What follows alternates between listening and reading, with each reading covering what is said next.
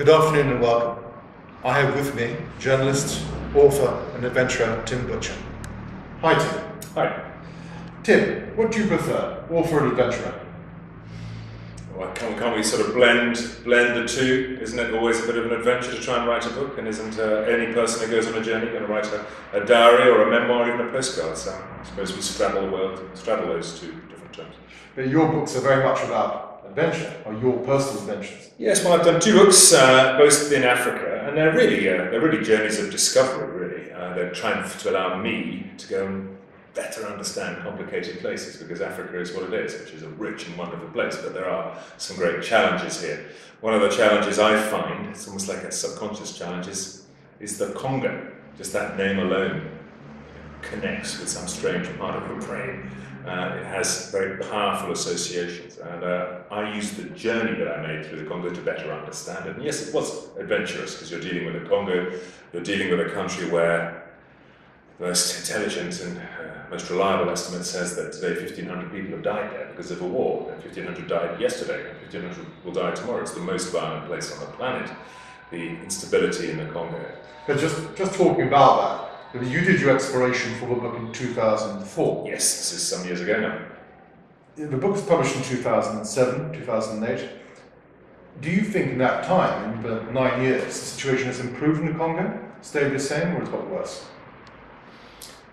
I'm going to hedge and say it's either stayed the same or got worse. It certainly hasn't got better. I mean, we're talking about a country which is frankly the greatest, the largest failed state in the world. It's very, very big physically from one side to the other. It's from London to Moscow. It's a huge, great lump of Africa, sits astride the equator.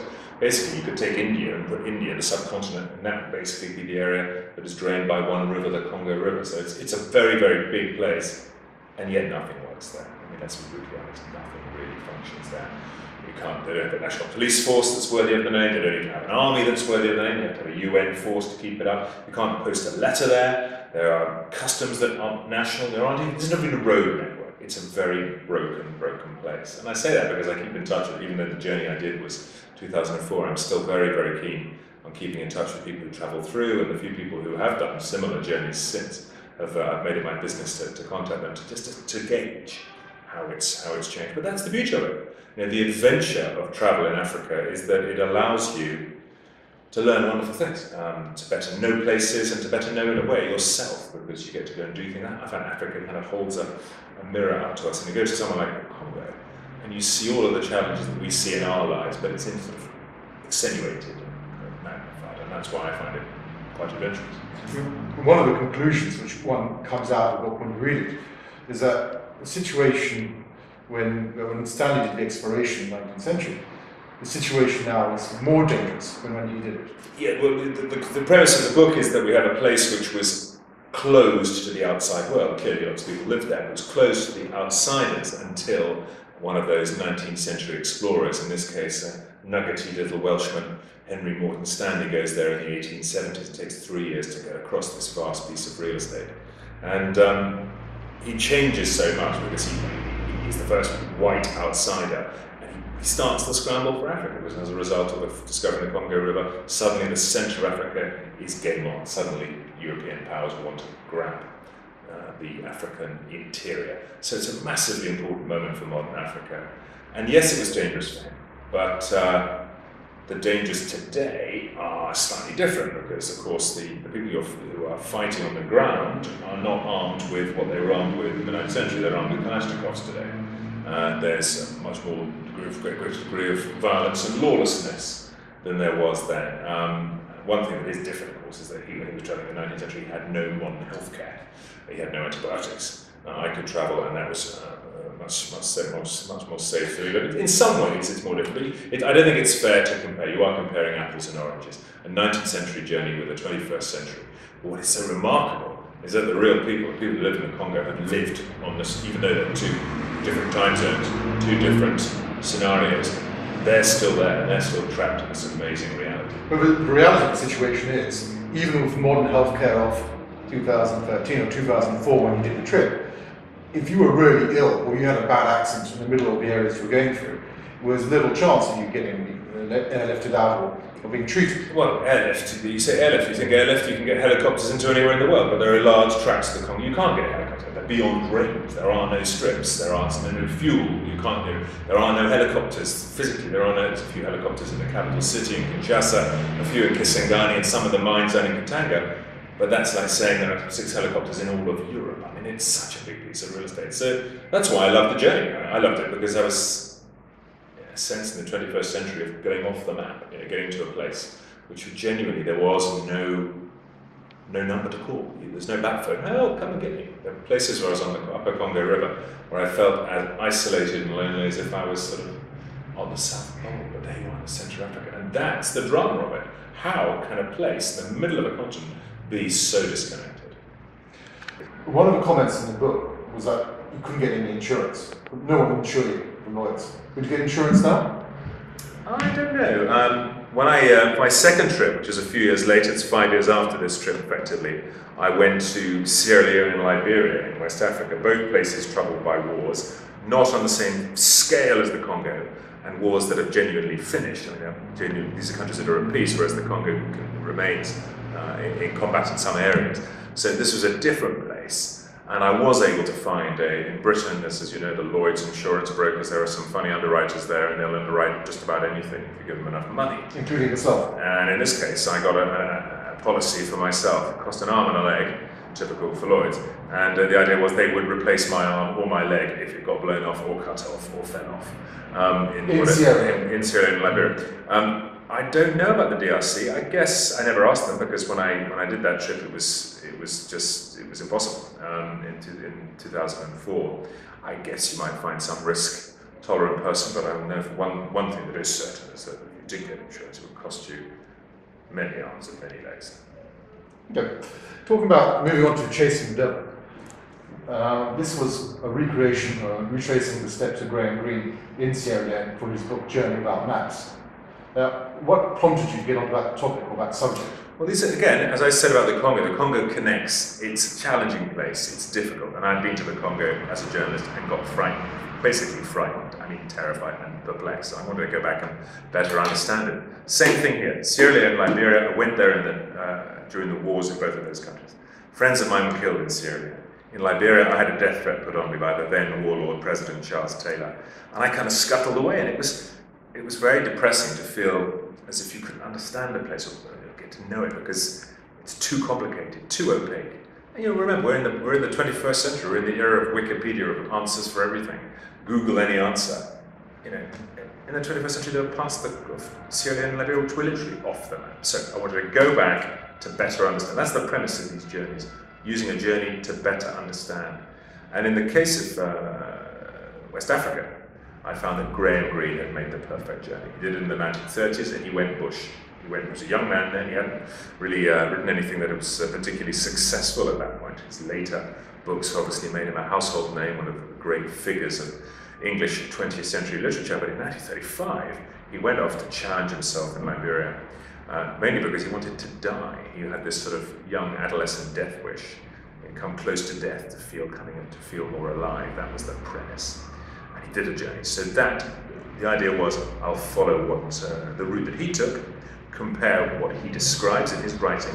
He also took a female cousin, which is very typical of Greene, always had women around him, took a female cousin. She wrote something, so I have something. Their notes, their observations from the 1930s, and that would give me, as it were, a fixed point against which I could then compare what I find today, as a sort of compare and contrast exercise. So follow their route with their observations and see what has survived, what has changed, and what is the same. Is that the reason why you took a companion on this trip and not on the Congo? Yeah, well, to be honest, in the Congo, I couldn't bring it in myself. First of all, I couldn't find anyone who would volunteer to come. And secondly, I didn't really want to try and persuade anyone to come because it was just off the graph in terms of risk. For West Africa, it wasn't so risky. At peace, smaller country, we're going to be walking for about 600 kilometers, about 350 miles. It's more physical. This was sort of scuttling along on motorbikes, and canoes, and pirogues, and riverboats when you could. This was going to be a more, I thought, physically challenging. And yes, I frankly wanted some company. And Graham Greene took his female cousin. I tried to get a female cousin, but none of my gorgeous female cousins would come. They all said, no way, you could do stupid things in Africa and Congo. We're not remotely interested in that. So I ended up dragging a British guy who came, and he was my female cousin, as it were. A useful guy, very useful, because his father is very well connected on the security side. His father had been the British High Commissioner in one of the two countries in Sierra Leone, and that had allowed me, which had been the defense attaché, and that allowed me some sort of peace of mind. If I needed someone to come and get us out of the bush, if I took the youngest son of this well-connected guy, he would, that'd be a good device to get the cavalry. A useful hostage, perhaps? Yeah, just a useful. He was, what way were you going to persuade the cavalry to come and collect you? I know, take the youngest son of the person who's in charge of the cavalry, that would be a good option. Good stuff. Now, Congo, Sierra Leone, where to next in Africa? Well, in Africa, the trip I wanted to do was overland from Ethiopia into Somalia. There's a Second World War period and journey there, which is what works for me in terms of history, but that's too desperate, too dangerous at the moment. So I have, I've done a journey in an African part of Europe, the most African part of Europe you could imagine, which is the Balkans. And the journey I've done there, which I'm writing up now, is the life journey of a young man who triggers the First World War. He was a young Bosnian. He walked right across Bosnia, going from his little rural homestead where he was born, and was schooled, educated, and then radicalized, and ends up having gone overland all the way to Bosnia and then to Belgrade. He eventually comes to Sarajevo. You talk about Gabriel Princip. Indeed I am. I'm talking about a young man called Gabriel. Gavrilo is the celebration for Gabriel Princip. And he covers an amazing swathe of territory in his life journey. He packs it in, actually, because he's only 19 when he pulls the trigger, so he's only a teenager. And last year I walked for that distance. It was about 300 odd kilometers through Bosnia and Serbia. And it was rather fantastic, actually, to go through a country which wasn't quite as... It had different challenges to Africa. There were shops there. You see, in Bosnia you can find shops. There are roads of tar and functioning things, which was quite a difference from the Congo and from Liberia. But at the same time, it touches on the same beauties of these challenges of these journeys, which is that you're going to difficult places to better understand complicated history, and you do that through the device of a journey. How long did that take you? 2 months. 2 months. It took many more months to research and to understand. And remember that the Balkans, a little bit like these two places, I had history, I had issues with the Balkans. In the 1990s, I'd been there as a journalist when the Balkans were ripping themselves to pieces. And as a Brit who now lives in South Africa, I'm so tired and fed up with that. Oh, it's only in Africa that you have tribal warfare. Only in Africa you see this. Well, let me tell you where I saw the worst tribal warfare in my life. And that was white Europeans cutting each other's throats. And that was in Bosnia. Bosnian Muslims, Bosnian Croats, and Bosnian Serbs slaughtering each other between 1992 and 1995. I was there as a young man, and it was thrilling and exciting, but also a little bit exasperating. You just couldn't make sense of this madness. And the journey, again, is a beautiful element to that, because I could use that journey to better understand what happened in the 90s, because history has a funny old way, especially in parts of Europe, but particularly in the Balkans. It has a way of tripping over itself. You get to the same piece of real estate, and history is doing epic things there. So in 1914, the world almost cuts its own throat because of the Balkans. And in the 1940s, exactly the same thing. The Second World War drama, Tito running around the mountains of Yugoslavia, Fitzroy MacLean, a British officer coming in, the Cold War starting there. You know, when Churchill says, an iron curtain has descended from Streta to the Baltic to Trieste in the Adriatic, he's talking about Trieste in Yugoslavia. This is the same place. And then in the 1990s, what happens? NATO learns to fight in the 1990s, and it's rather important today, because as a result of its willingness to deploy and fight in Yugoslavia, former Yugoslavia, guess where it has spent the last 10 years? In Afghanistan and elsewhere. So in terms of history, it's an epic piece of real estate. Incredible things happen there, but they're tough to understand. They're tough. When I say Balkans, people go, oh, complicated. Byzantine Empire, Ottoman Empire, Austro-Hungarian, history this, history the other, irredentism, separation, nationalism. It's complicated. No two ways about it. But the beauty of it, if you take the footsteps of a young assassin, it makes it very simple. What makes him so angry? What's he pissed off about? What's he seeking? What perceived injustice is he seeking to put right? And why, when he pulls a trigger on the Archduke, does that spin out of control and spool into a First World War? And my great uncle dies, and yours and your viewers.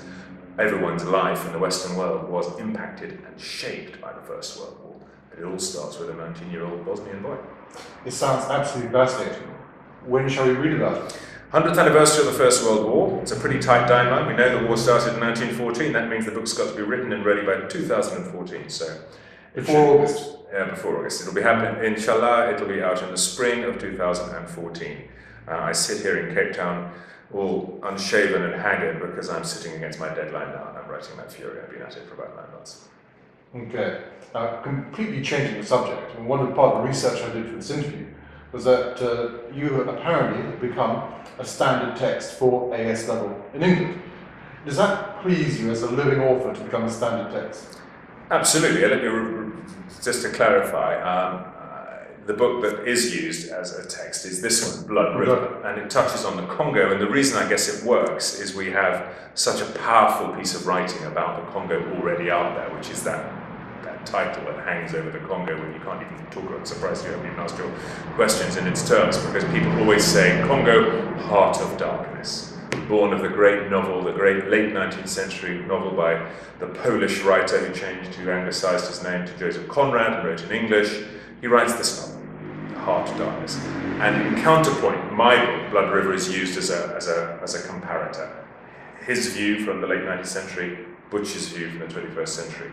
Have they, if you put the two together, do they merge or do they blur?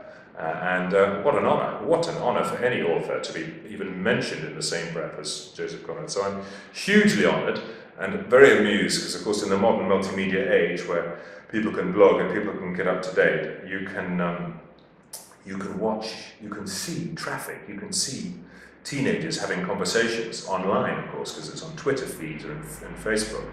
And I had one the other day, someone slagging me off for ruining their teenage weekend or holiday because this idiot Butcher's written a book that I've got to do for A-level. Who gives a damn about the Congo? I'd rather kill this boy, kill this author, Tim Butcher. And then he called me #prick, which I thought was very, if you know how Twitter works, I'm now known as #prick, which made me rather amused. Oh, very complimentary. Now, Tim, you live down here in Cape Town, right down here in the False Bay Coast. Yeah. Was that a matter of choice? You just loved it down here, or did you just want to be connected to Africa in some way? Well, I came to Africa 13, 14 years ago, and as many people do, many outsiders do when they come to Africa, and it is a big old place, it covers a huge swathe of territory, but there's some people feel a strange sense of connection, and I certainly did, and I just felt that power. It's not always a good power, sometimes it's an ominous power, sometimes it's a portent, but I just love the energy about Africa, the sense of potential. There's a sort of equilibrium. We're in South Africa, we're in a state, in a country at peace. It is an equilibrium, but it's a rather exciting equilibrium. And I think it's like the equilibrium of a rugby ball. Instead of the European country, which is a rugby ball in equilibrium sitting on its side, you nudge it and it just rolls backwards and forwards. This is a rugby ball here in Africa, tipped, it's balanced on its end. It's standing still, but if you touch it, it can swing all over the place and indeed topple over. So I just love it for its energy and its potential. You can do exciting things here. And when I came here, I made a connection that I've never really wanted to leave. These books have drawn me back here, and I came to live here permanently with my children a few years ago. And it's the best choice I've ever made. But why here in Cape Town? Why not perhaps more in Zululand or some other more African place as opposed to the Europeanized Cape Town? Well, I guess you're right that Cape Town isn't the most indicative or typically indicative African city, but in a way that's what I rather like about it. It's a port city. People come, they go. It's a place in transition. It feels a bit like a sump at the bottom of an engine where all the interesting bits of the engine fall off. They always end up in Cape Town. You meet criminals and the dispossessed and the creative and the weird and the wonderful down here. You just meet travellers, people who are of similar spirit to me. And I like it. I like it for that reason. And it's a very, it is a, to quote the, to use a, or to bastardize a quote of one of Cape Town's more famous residents, it's a rainbow city. It catches on, you get all sorts here. And I like its energy and its natural beauty and its sense of connection, because I can connect to a desert in that direction, or to a seashore in that selection, or to mountains in that direction, or to a different coastline in that direction. It's an amazing launch pad, and with two young children, it ticks my boxes. It's the place to live. Do you travel much in the country with your children, with your family? Yes and no, not as much as I'd like to. They're young, 5 and 7. When we in Cape Town, oddly enough, just this area alone, you drive 4 hours out of town, 5 hours out of town, 8 hours out of town. You can find different, wonderful, exciting and rewarding things. The Cedarburg Mountains, which are just up the road here, which are an extraordinary range of mountains, where children can have rivers to swim in and fish in, rocks to clamber in, caves to get lost in, all those sorts of exciting. You can swing in that direction and do something totally different involving a desert and a karoo. Swing further along, you can get further along to the coast. I've got to know South Africa very well. I love travel, but with the kids of this age, I'm not quite as peripatetic as I might always might want to be. Aren't we all in that situation? On a different note, what do you think of the political situation here in South Africa? Again, it's the rugby ball on its tip. It's exciting, it's different. And I tell you what, I think it's the most dynamic time in South Africa for the last 20 years. After the '94 election and the end of white rule and the election of an ANC government, of an African National Congress government, basically we've been in a honeymoon period. This has been honeymoon. The ANC is unchallengeable. Like all African independence movements, they get 15 to 25 years grace. It's happened in Kenya, happened in Zimbabwe, happened all in Zambia. It replicates. You get well done for winning independence, you get 20 years of grace. And then you don't really get to know the colour of a political party, whether it's KANU in Kenya or ZANU in Zimbabwe or others. You don't get to know until they are challenged politically. And the African National Congress has not been challenged politically since '94. So powerful is that hold on Parliament. And yet it's dripping and it's clipping away. I mean, local elections, you have the opposition who are getting 24-25% of the vote. And that's a very, very, very significant change from 8% and 12%. And they're doubling their numbers. They've got a long way to go, but for me, we don't know what the ANC is really all about. We truly don't know because they haven't left that honeymoon period. And that's what makes it exciting. Desmond Tutu, I just mentioned him in terms of rainbow. He is a man who has announced in the last few weeks that he would no longer vote for the party that brought liberation to this country. He is so fed up with the African National Congress for the corruption, for the taking of money, for the lining of nests, for the cronyism, for the pure criminality of not allocating contracts in a fair way, but only to their friends. And Desmond Tutu, almost as the national conscience of South Africa, he dares to say something which is remarkable. That I've had it with the ANC, I will not be giving them my cross on a bit of paper. And that is purported, that promises exciting times. We have Steve Biko's wife, Steve Biko, who was killed in the 1970s. His wife has just announced an opposition party, because of course the problem in this country is who are the opposition, what is the opposition? And it's been articulated as so much in South Africa along the black-white axis. So the opposition has been a predominantly white party. It's not a white party, it's called the Democratic Alliance today, it's been through various iterations.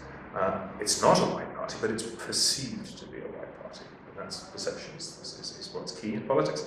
So we now have a party run by Mampela Mpele, who is the wife of the widow of a former partner of Steve Biko. And she opens up a new format. She could take ANC votes. So, a long answer to a short question.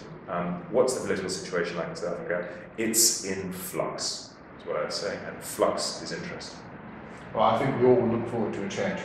Yeah. Tim, on that note, good luck with your book. I hope it gets out before August 2014. Thank you. And thank you for speaking with Uyaphi.com. My pleasure to speak to Uyaphi.com. Okay. Thanks, Tim.